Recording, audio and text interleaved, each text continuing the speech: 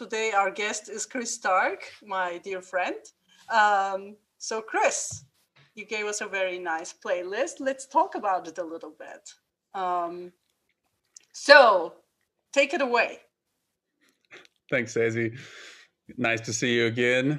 It's been fun getting this little project off the ground in the pandemic because we're all spending lots of time at home, so it's nice to talk to people about music.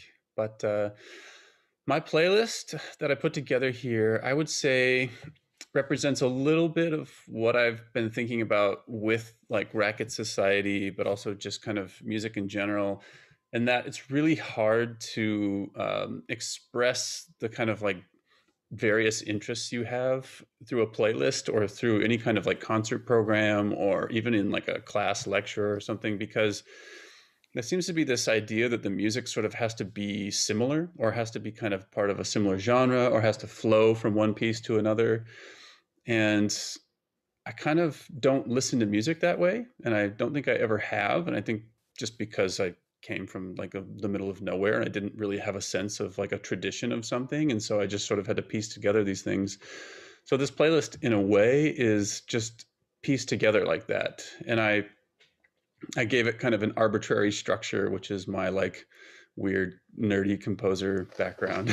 But the music on this list is all people that I just really admire and really love listening to, even if their genres are completely different from one another. Things from like folk music to experimental electronic music to almost indie kind of electronic dance music or ambient music, just all stuff I love. And I actually made several playlists that were a little more seamless, like kind of one kind of genre or closer to a similar kind of genre, all the tracks.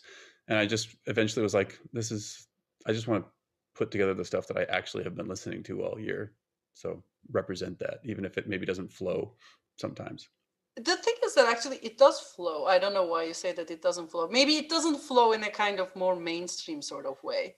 That, as you said, like that they are not all in the same genre. But for example, so you started with Ruth Anderson, whom I loved really. Sort of heard her name before, but it turns out I actually didn't listen to any of her music. So the first piece, Points, from her is apparently from 1974. Um, what it does to the playlist is that because you start with that one, it almost kind of like centers you because it's a track that cannot be ignored, right? It is hypnotic and sort of like catches your attention. And then it almost makes you kind of like open and ready to listen to music. So that's why I think it's a very good starter. But maybe you should tell us a little bit more about Ruth Anderson because there are two tracks from Anderson here. Yeah, so this is from a new release that came out last year, and she sort of sadly passed away recently. She was 90 or 91 years old or something like Right. that. And there hasn't been a lot released by her. I think this album might be the first record of her music that's sort of been put out, just only including her works. And I only discovered it recently, which I have to say is incredibly embarrassing. And the reason I say that is because she lived in my hometown in Montana. So this, I mean, when I found this out, it was like kind of devastating actually when I heard her music and then I read about her and I was like, holy crap, this person was like literally just down the road in this tiny town I lived in Montana, You could making have met her. exactly, making experimental electronic music and doing field recordings around the same place that I do field recordings. So there's this quality to her work that for me recently she's become like this like mystical spiritual godmother, and I think about her a lot. And I think back to a little bit of the interview I did with Mastermind, where he talked about like the magical people in society, these people that kind of do their own thing and are off the beaten path. And for me, she's one of these people, like someone who grew up in Montana in the 1930s, 40s, which would have been just like being in the 1850s or something in another country. And Right. finding this path of being a professional musician and starting an experimental electronic music studio in New York City. I mean, it's crazy. Um, so these pieces, I mean, they feel so, they're like in my blood when I listen to that music. The way that it moves, like the timing of it, and the way that how gentle it is, and how spacious it is, and how focused it is. There's something about like where I'm from that this music represents, and uh, when I listen to it, it just immediately puts me back into that space of a place where like time moves very slowly. I mean, Hmm. not a lot goes on in like the rural mountain west. And if you're, I spent the first 24 or 25 years of my life there, and it's a very slow existence. And that's why I like really slow music, and music that is just kind of is the way it is.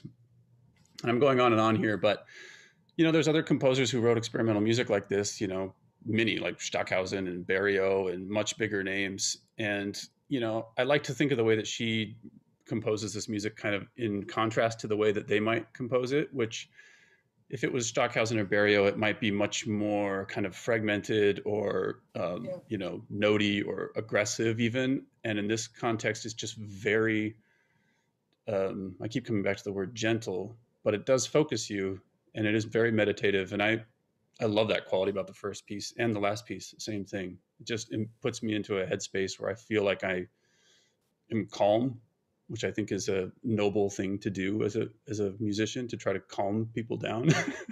Absolutely. And interestingly enough, again, since we are sort of like talking about the structure of your playlist, starting with Anderson, ending with Anderson, and in the middle, there's Harold Budd, which sort of like does a similar sort of thing, but with different tools. And this time from the 80s, etc. He, of course, like immediately reminded me of Brian Eno, and I didn't know of their connection, but there's, of course, apparently a connection. When I read about it, I found out. And for me, this kind of like Eno, Vangelis, and we arrive at Niels Fram kind of lineage is, of course, something that I love very much. So, what about Harold Budd? How come he came into the list?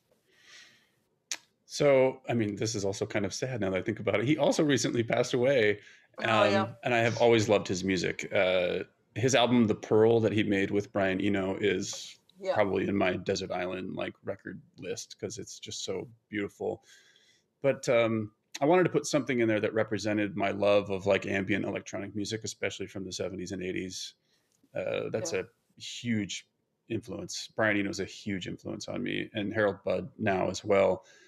And it's a very simple little track. There's nothing grandiose about it. I just wanted to kind of put like a little uh, bit of his music in there. He has some much longer pieces that I really love, from like he put out a record in the 70s. Trying to see the name, I wrote it down. The Pavilion of Dreams, yeah. And there's some tracks on there that are much longer, like in the 10 to 20-minute range, and they're some of my favorite ambient pieces because they have some acoustic instruments in them and other things. And so I just wanted to have something in there representative of Harold Budd that would hopefully lead people to listen to more of his work. Yeah, So I that's think one it thing. is really great. I can't quite tell, like, which one comes first for me, but of course, it is such a quintessential kind of 80s sound as well. And obviously, I was a kid in the 80s. So this was sort of the sound of whatever TV and music, etc., that was around me. So, I mean, there's also kind of very emotional kind of connection that it immediately taps into that for me. So I'm just like, oh, give me more of that. So I loved it. And then it sort of, yeah, did kind of work as a recentering piece, after which you were sort of like ready to listen to more music that was busier and doing more things, such as with the CNDSD tracks that you have two of. So she is apparently a Mexican musician. So how did you come across her music? I didn't know her before, but I like it quite a bit. Yeah, I found this EP, in tongues, that she put out last year or 2019. I can't remember.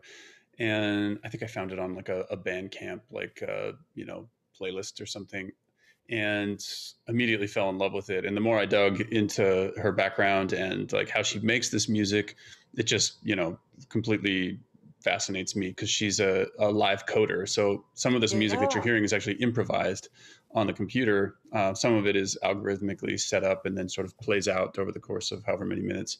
And I think some of her music she just improvises and then kind of clips out sections of it that she thinks could be Mm. put on a record. And this idea of a 21st century kind of jazz in which people are improvising through computer code is mind blowing. And interestingly enough, I just hosted her online at WashU, where I teach, for a Ah, lecture this past Friday. And It's it was crazy. amazing, like great turnout. The students absolutely loved it. I mean, people were totally fascinated because she just, can pull open a text editing program and start writing code and make incredibly interesting, experimental or dance music. And yeah, her name is Malitzin Cortez. And I had never heard of her before this record, but super excited by everything that she's putting out. And I love the intensity of the drum machine vibe of it, and it's really driven, as far as I can tell, at least on this record, a lot by drum samples, which I love the simplicity of that, and just the Yeah. complexity of the rhythms and the polyrhythms and the changing tempos. And then usually like there's one other little sample in there that kind of gives it some kind of depth, but there's not like some driving bass line or like some kind of like melodic motive or something. It's No. just it's a sample that gets manipulated oftentimes in a kind of microtonal way, and then just like hard driving like classic drum machine sounds. Yeah. So what sort of like background is she from? How does one become a live programmer? She said in her talk that she was in a punk band, which Hmm. gives a sense of her kind of some of her aesthetics, which are kind of punk rock, online punk rock. And Hmm. then also she studied architecture, and so I think she spent a lot of time knowing my other architecture friends, probably doing a lot of computer programming for like virtual design, which is a fairly common thing. And a lot Right. of people use a program called processing, which designs visuals. And my guess is that using that coding language from visuals in processing translated to the things that she uses, like Super Collider and Tidal Cycles, which are other software for making electronic music. Yeah, it's fascinating. I don't know if you actually ever noticed that with Spotify. You know how Spotify can actually tell you where a certain artist or a track has been listened to most in the world? They I have didn't know that that. kind of like data that I always check that. And Mexico City is one of the places that seems like an amazing place in terms of the sort of like music they listen to and the variety of music they listen to. Like the most out there kind of like music that you listen and you see like number one, Mexico City. So I mean, in a way, she coming from there doesn't actually surprise me because of that. I feel like going there and being a little bit part of the music scene there would be amazing, actually. Yeah, I've never been. I would love Nor to have go. I. It's very high on my list because it's same time zone. It's not even that far away, and I just can't believe that I've never been there. But I've heard incredible things, and yeah, judging by Yeah. her So work, I'm sure there's a cool scene. So totally. Yeah. And then, of course, it is followed by your Norwegian music love. The Hardanger violin comes in here with two of the Benedict Marset tunes. That's really interesting as well. Can you actually tell us a little bit about that particular fiddle? Why does it sound like a viola?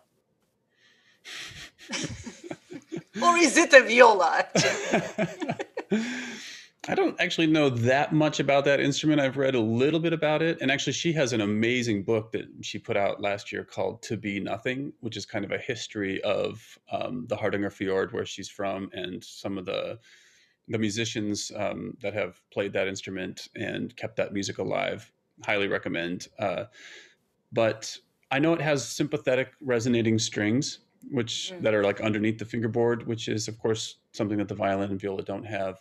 Right. It has lots of different tunings as well, which is something that typically you don't see a lot of in violin viola music. Um, I'm not sure what the materials are for the strings and the bow and things like that, so it's possible that that would change the sound of it quite a bit from Yeah. what we hear as like modern violin or fiddle music in the United States. But it has also to do with the way that she plays the instrument, which is very unique. Part Mhm. of that tradition is learning how to play the traditional tunes in a way that is representative of you. So people talk about, I could be totally wrong about this, but I'm pretty sure that people talk about the tunes as being played by this person. So it's like I learned this tune as this person showed us how to do it in their own style.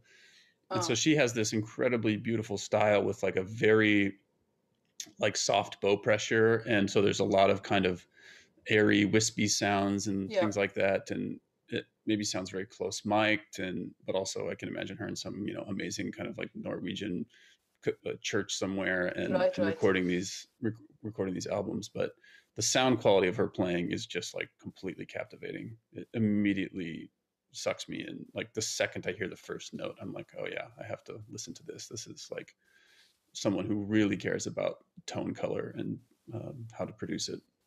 Yeah, exactly. That's why it's no surprise that it brings us back to our ECM subject again, because she did actually also release through ECM, right? Not everything, but some of the stuff that she did is through ECM. I mean, one of the things that I kind of like immediately pick up, of course, that yeah, it does sound like ECM could put out something like that. You know, this is I think how we all got sort of introduced to all the Scandinavian instruments and music from that period, actually through 80s 90s is ECM records.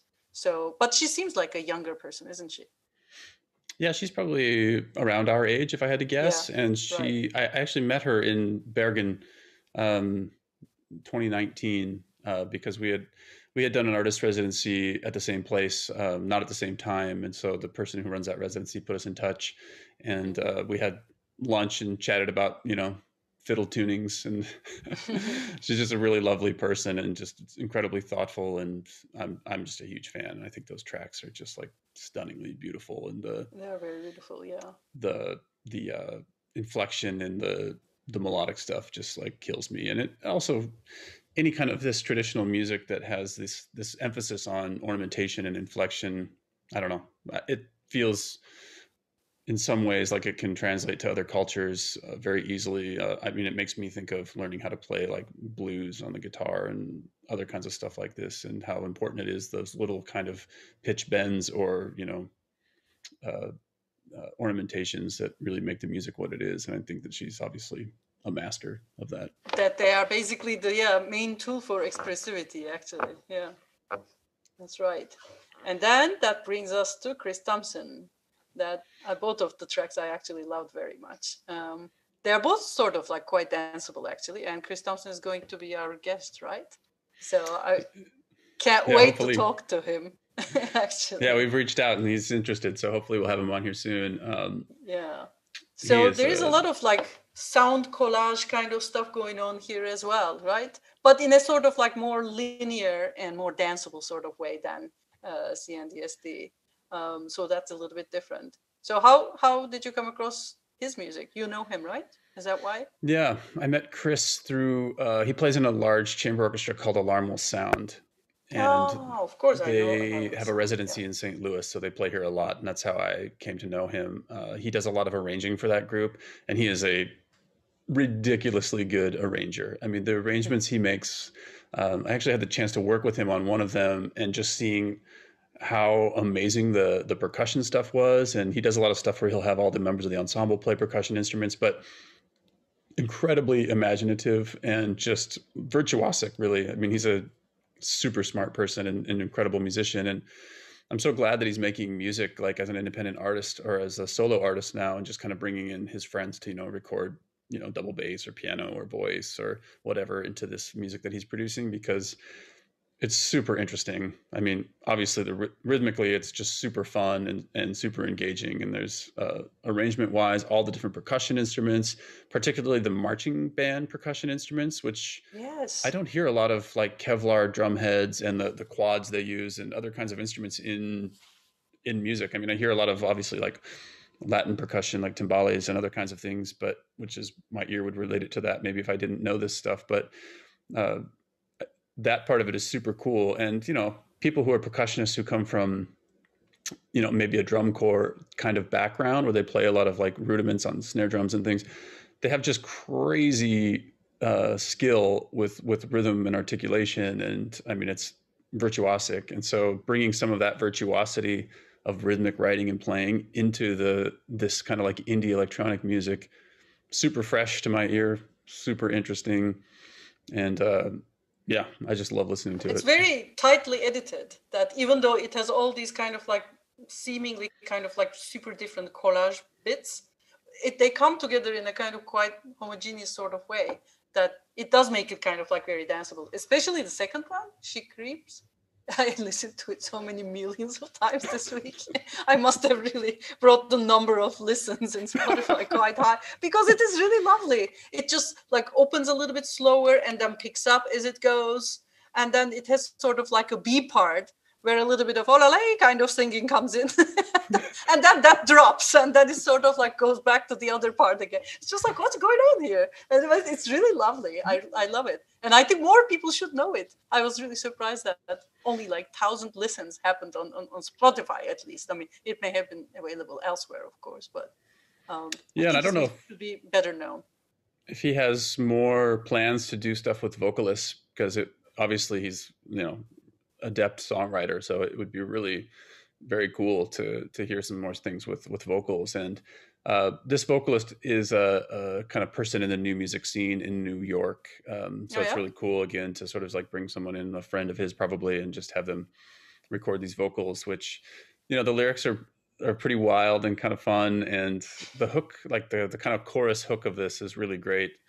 And also, I mean, he just always writes these very interesting harmonic transitions and chord progressions that you don't see coming. And, you don't want to get into a territory where something feels like it's like just, interesting for the sake of being interesting, like, prog rock or something. But it always feels very like tied to some kind of emotional, like elevation or something that kind of draws you more into the music. Like it's very cleverly done. And he does that in the first track there too.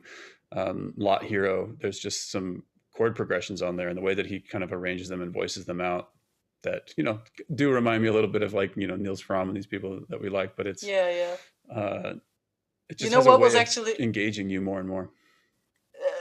there's something in She Creeps that I first didn't realize what it was, but then finally when I kind of like became really obsessive with it, and then I realized that there's a kind of like bass line, kind of like a ostinato bass line that keeps turning around. It's played on a kind of like almost sounds like an analog synthesizer, because it's also again out of tune. Remember how you were pointing out that in my playlist I sort of like had a liking for kind of like out of tune synths, and here too he has it. And each time it comes, I'm just like, yes, it came again. I love this out of tune synth so much. I don't know what it is about out of tune synths. It maybe makes it a little bit more like a real instrument, perhaps, by Yeah. showing you that it's not quite right. Sure. I mean, if you want to make a really rich synth sound, you have to layer, different waveforms that are sometimes slightly out of tune with one another to get it to have a richness or a complexity.